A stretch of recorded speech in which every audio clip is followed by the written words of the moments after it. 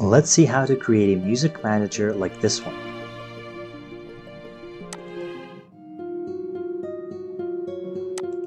You can get all of the code in the description below, along with my 2D water system, moving platform system, acid pack, and a bunch of other stuff. For this system, we're going to have two scripts. A music library script, which contains an array of all the music soundtracks that we have in our game. So for the main menu, action music, and stuff like that. And then we're going to have a music manager class, which is going to be a singleton that can be accessed from anywhere, and it's going to have a method that plays a track from the music library. In my scene, I have an audio manager game object from my previous sound effect tutorial. It's got a sound manager and sound library script attached. This is not necessary to follow along with this tutorial. And I've got a sound effect 2D source. I'm going to create an empty game object called music source, and I'm going to attach an audio source component to it. I'm going to disable play on awake, and I'm going to turn on looping because we want our music tracks to loop. Next, we're going to create the music library script. And then we're going to create a struct for our individual music tracks. It's going to have a public string for the track name and a public audio clip for the clip. And we have to make it system.serializable so that we can see it in the inspector. And then we're going to create a public array of music tracks called tracks. And this is how it's going to look like in the inspector once everything is populated with our music tracks. Next, we're going to remove the start and update function because we don't need them. And we're going to add this block of code. It's a method called getClipFromName. It takes in a string for the track name that we're trying to get, and it returns the audio clip of the track that has that name. Inside of the method, we simply cycle through all of the tracks in our tracks array. If we find a track that has the track name that we're looking for, we return the clip of that track. Otherwise, we simply return null, and that's all we need. Back in the editor, we can assign the music library to our audio manager, and feel free to populate this with as many music tracks as you like. Another thing to note is that every single music track has to have the load type set to streaming. You can also play around with compression settings if you like, then hit apply to save the changes.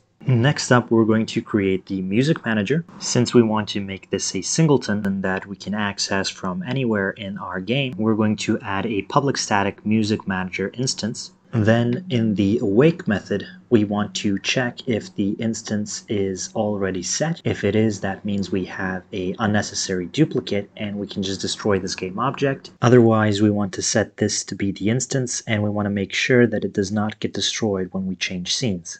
Then we remove the start and update functions, and then we're going to create a reference to the music library and also to the music source that we created earlier. Finally, we're going to add this most important massive block of code. It's a coroutine called animate music crossfade. It's going to take in a audio clip of the track that we want to play, and it's going to have the fade duration, and by default I have this set to 0.5, which is half a second. Inside, we're going to create a temporary float % variable, which is going to be set to 0, and we're going to use this to help us learn. This value is going to go from 0 to 1, and as long as it's less than 1, we want to gradually increment this variable over time. So if the fade duration is 3 seconds, we want this variable to go from 0 to 1 in 3 seconds. Then we use that variable to simply lerp the volume of the current track that's playing from 1 to 0, which means that we're fading it out.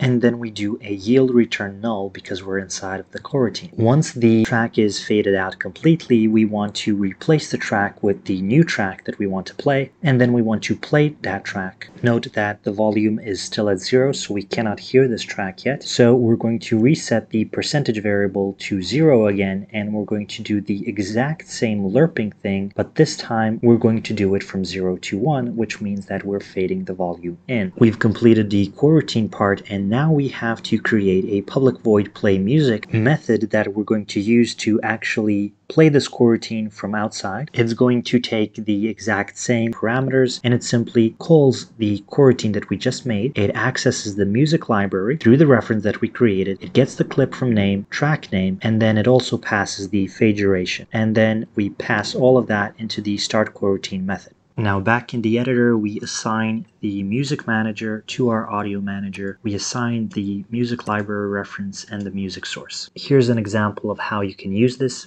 In my main menu, when I press the play button, I access the Music Manager, the instance, and then I call the play music method and I tell it which song to play. In this case, main menu. And that's it. If you want to learn how to create this parallax effect, this main menu, these scene transitions, or anything else, I've got a bunch of tutorials on my channel, so go check them out.